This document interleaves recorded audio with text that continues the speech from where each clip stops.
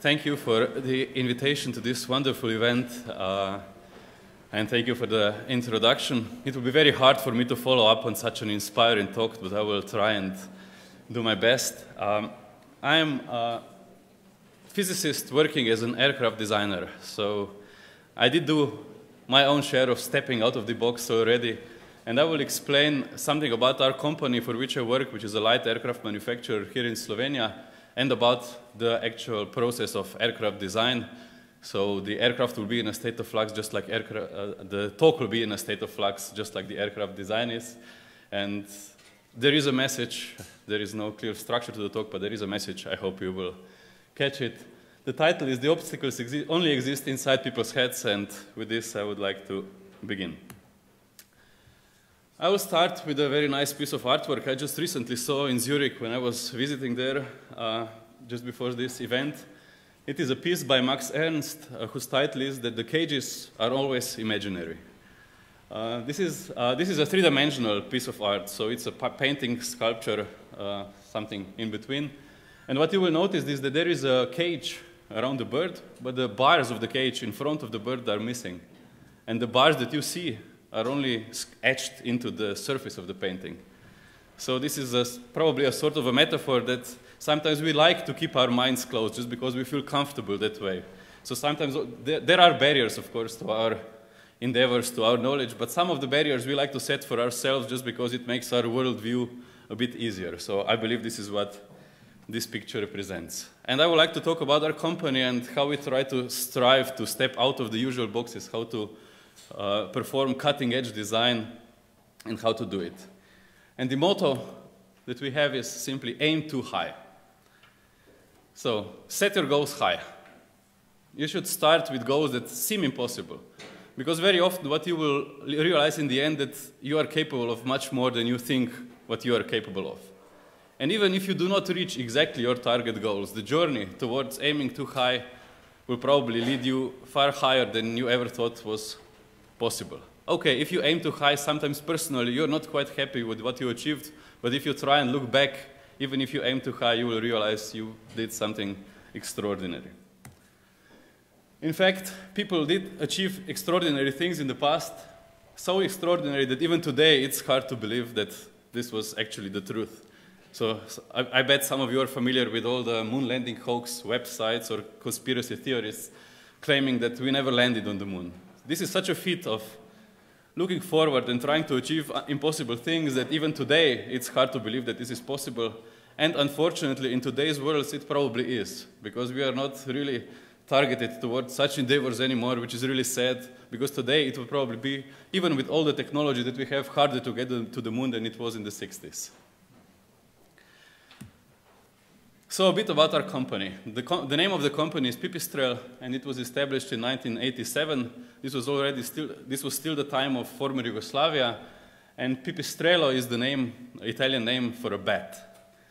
And where did the name come from? The company started as a producer of very light aircraft. So you can see this is a hang glider, this is an ultralight trike, as we call them.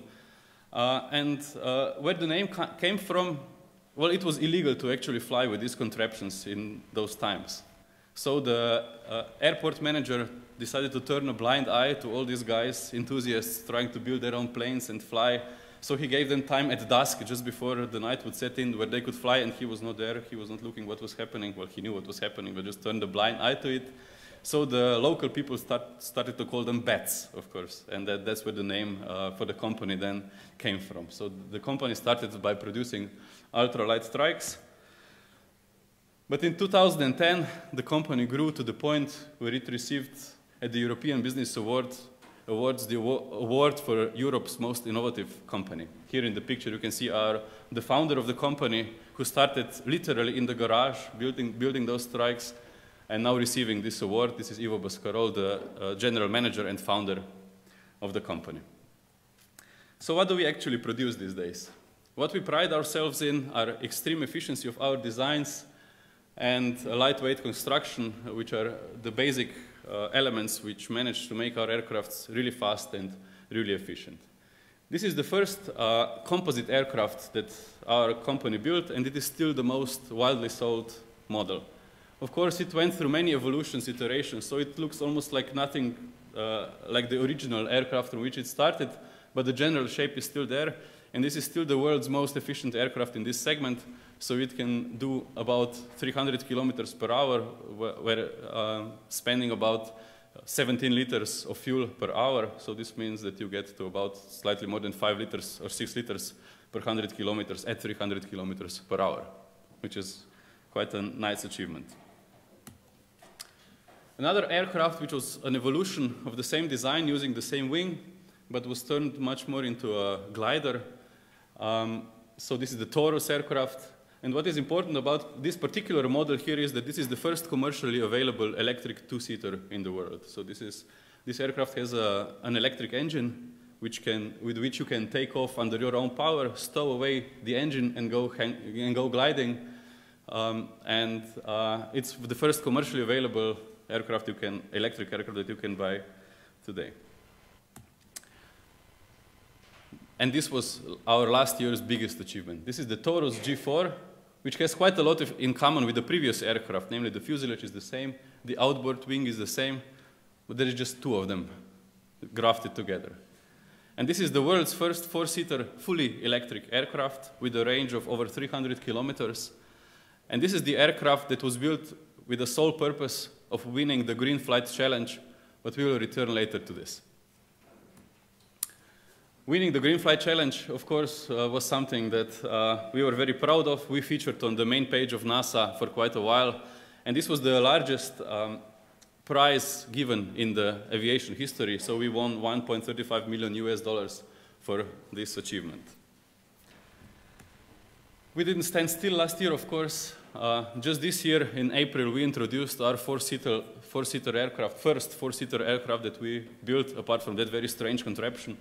Namely, this is the four-seater travel aircraft Panthera. Again, a very efficient design, capable of doing over 360 kilometers per hour, but at the same time fitting 4 passengers comfortably. So this is the aircraft on which we are planning our future as a company. So there is a saying in the aviation community that it's quite easy to make a small fortune in aviation. You just start with a large fortune. So that's the way to do it. So aviation industry is notorious for being a really tricky business, and a lot of people fail by the wayside. However, our company has been going on for more than 20 years, 25 years right now, and going strongly, going from strength to strength so far. It's a very tricky business, and not a lot of people make profit in it. We don't make a lot of profit ourselves either. So then the question is, why do we bother designing such birds? So why do we really try? It's hard work. There is a lot of effort going on, a lot of investment going on. So what is the reason? Why do we even bother? It's a very simple reason. It's passion. So the whole aviation field is fueled by passion. So when you get to know this community, it's not just a business. You know, aircraft producers are not just a business, especially the light aircraft segment. It's a community. So all the people within this community, after a while you get to know most of them, and what you would do is just get into discussions with these guys, talk about aerodynamics, structures, just flying adventures. So there is a lot of passion in this industry, and this is what the industry is fueled by. Of course, without earning money, you cannot continue this passion. But earning money is not the main motivation. The main motivation is just building efficient, fast aircraft to have fun in, to enjoy doing them.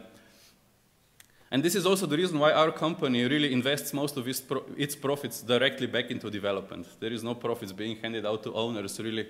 So everything that is earned is going just back into the design of new aircraft, just because that's the fun thing to do and we all want to do it. And this is why we like to be in it.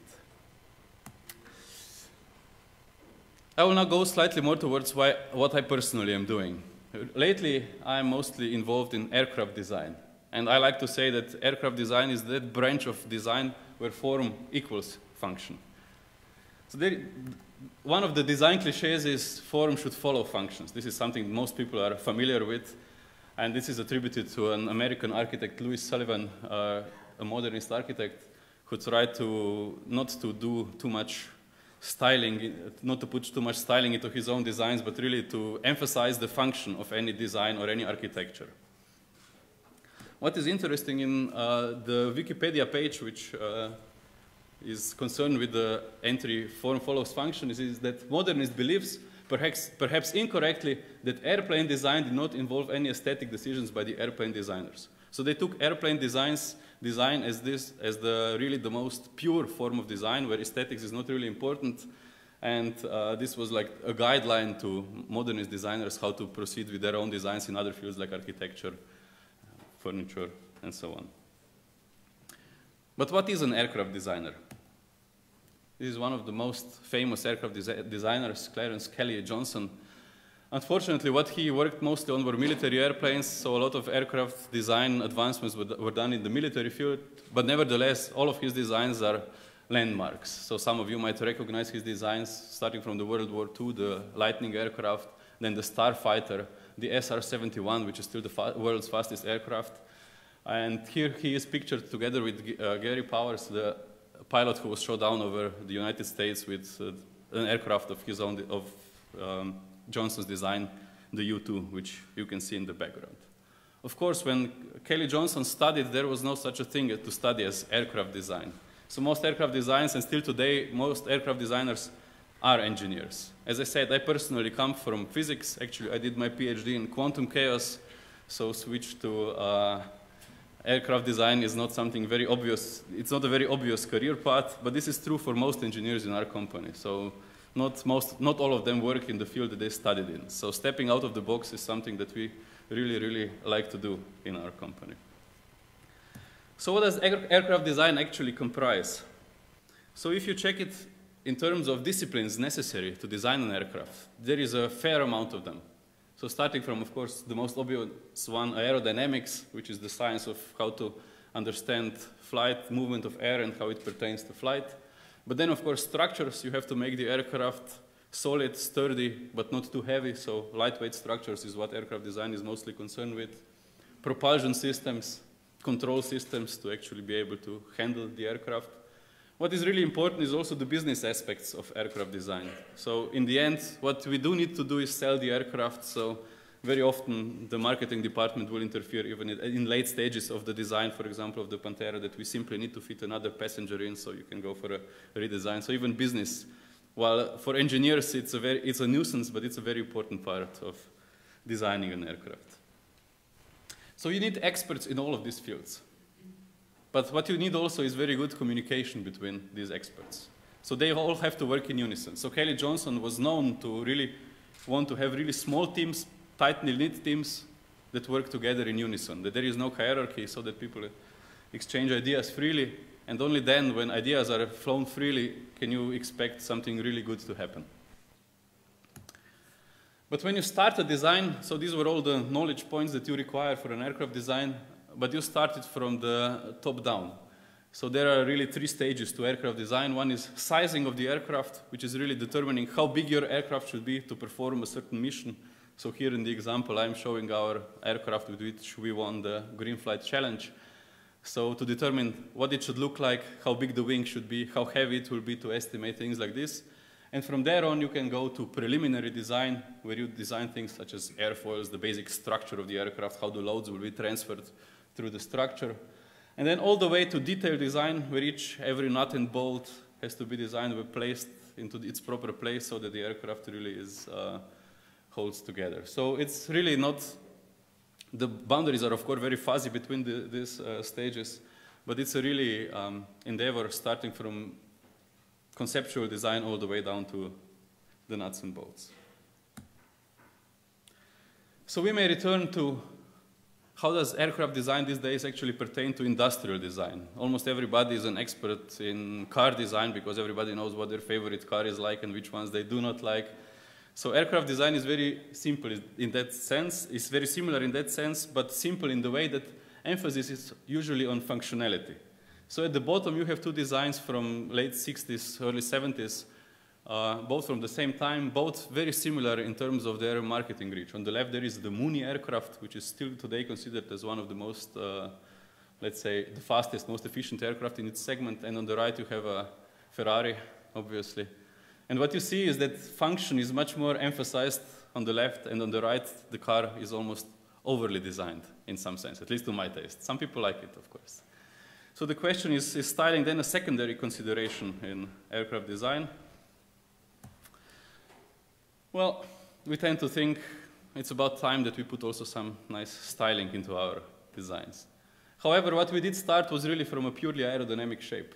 On the top left, you can see that it's really a hard science to determine what is an efficient aircraft shape. You do a lot of analysis. So this is a picture from a computational fluid dynamics tool, as we like to call it, where we put the whole aircraft shape into the computer, calculate the airflow around it, determine whether the aircraft has the lift, drag, stability parameters that we require from it.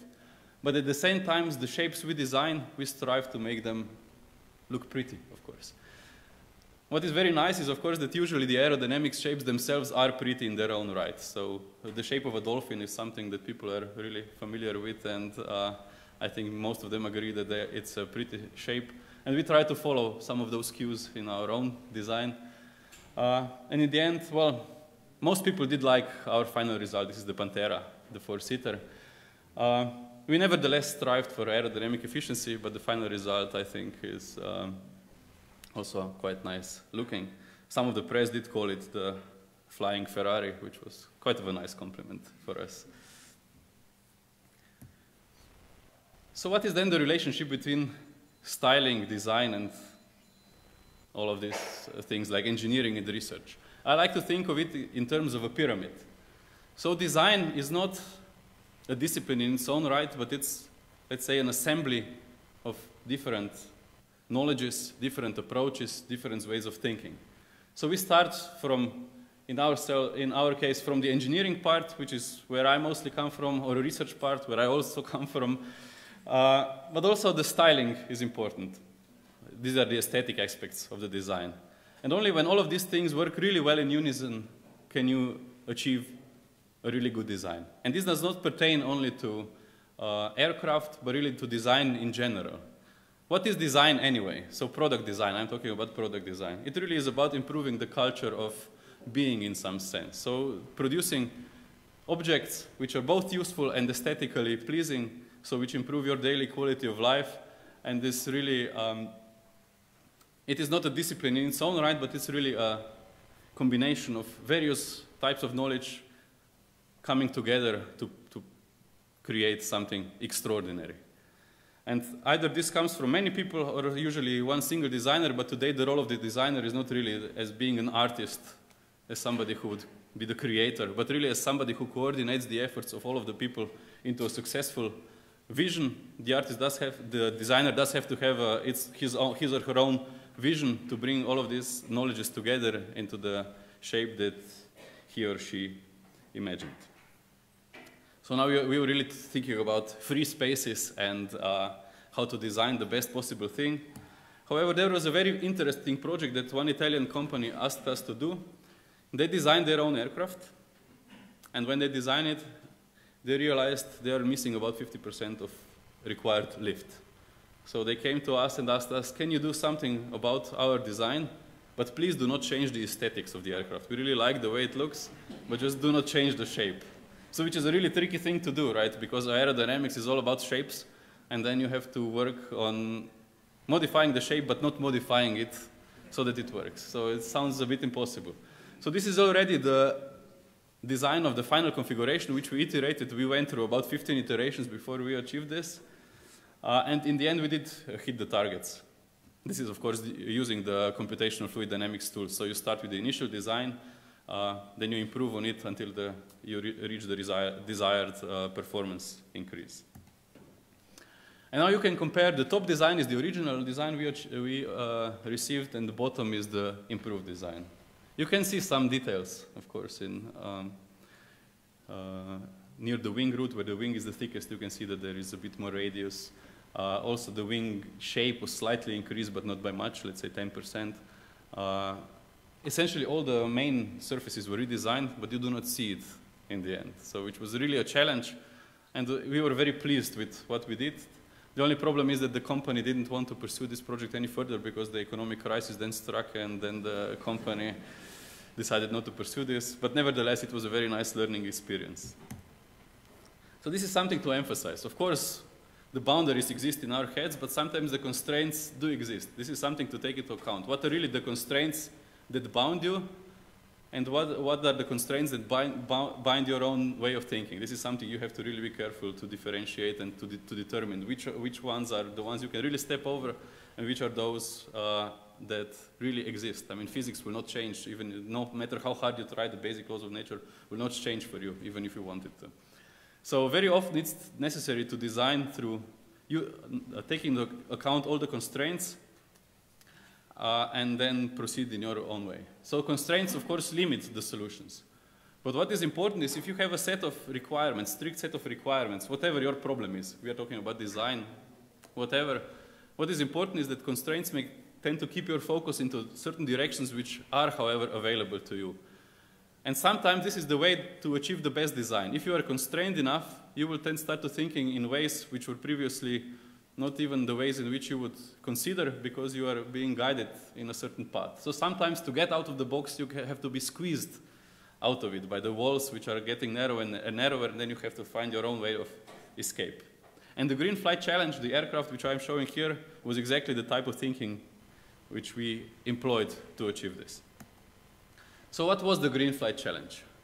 So this was a competition which was sponsored by NASA, so NASA gave the prize money of $1.35 million to the winner, and with some very strict constraints which were so strict that no aircraft before the competition managed to achieve them yet. So we had to design a completely new aircraft based on the following requirements. So using about 1 liter of fuel per 100 kilometers per passengers. So if you have more passengers, like we had 4 passengers, you would spend 4 liters per 100 kilometers, or the energy equivalent of that.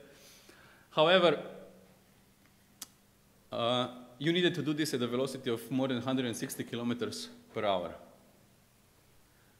which is another hard constraint. So the faster you go, the less efficient you are. And also, at the same time, you have to go over 300 kilometers far. So no aircraft can achieve that. When I'm talking about energy requirements, so the fuel consumption, this is talking about energy equivalent. What we did was design an electric aircraft which would use the energetic equivalent of this fuel. And the competition was tailored towards electric aircraft simply because the conversion of electric energy is much, much more efficient than the conversion of usual gasoline engine. So this competition favored electric aircraft, and this we determined right from the start. But at the same time, the aircraft has to be able to fly very slowly, 83 kilometers per hour for landing, and be able to take off within 600 meters over a 15-meter obstacle. So a very hard set of constraints.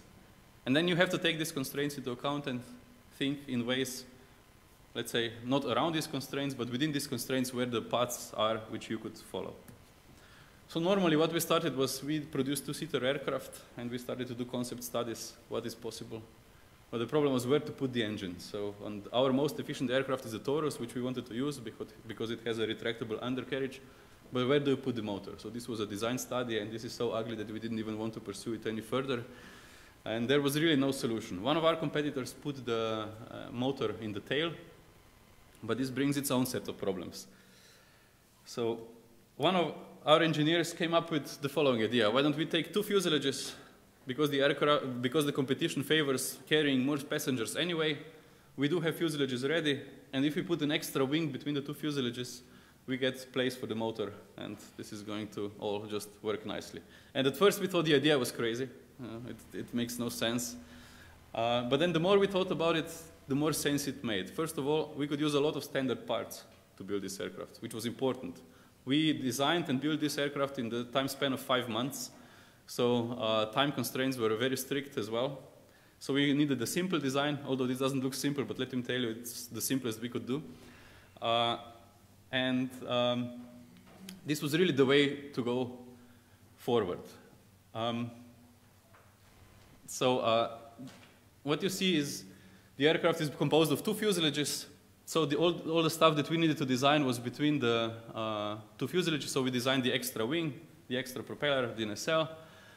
The nice thing about such a separation of fuselages is that you can put all the mass into the fuselages, and this helps with the weight of the structure. I will not go into the details, but this was the main important thing about this aircraft design, namely if you distribute the mass along the wingspan, in this way you can make the structure the lightest, and this was one of the keys to winning this competition, having such a light aircraft.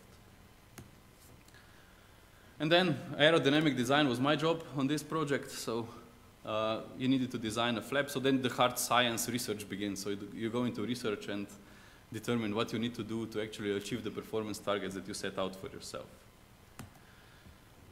And the special propeller design, on the left, there is a map of the energy efficiency of the motor. Do not bother looking into the map. It's really important just to emphasize that there is a really lot of technical work going into the design of such components, really hard thinking, going through a lot of disciplines, not just aerodynamics for propeller design, but also thinking about electrical engineering.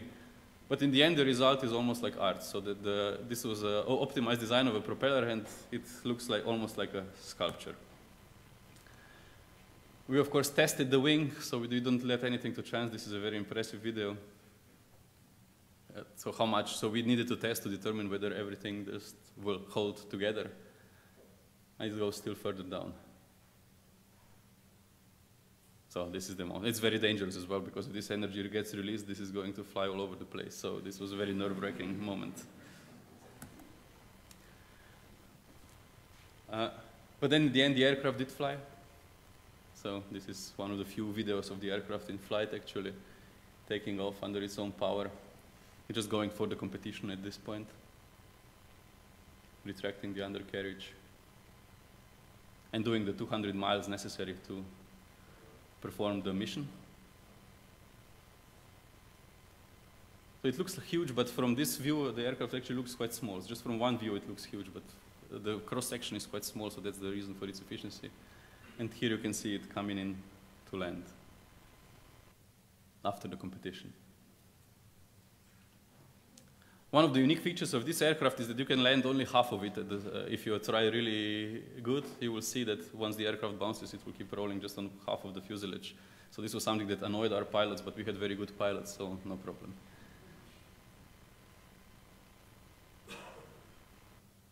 So touchdown, but then half of the aircraft still going airborne and then touching down.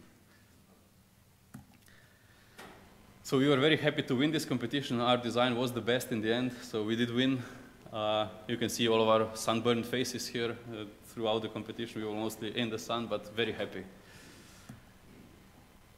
And our achievement didn't go unnoticed. So we were the Collier Trophy nominee for 2011. The Collier Trophy is the biggest achievement in aviation, the biggest award you can obtain in aviation. So we were very pleased with being nominated for the year 2011.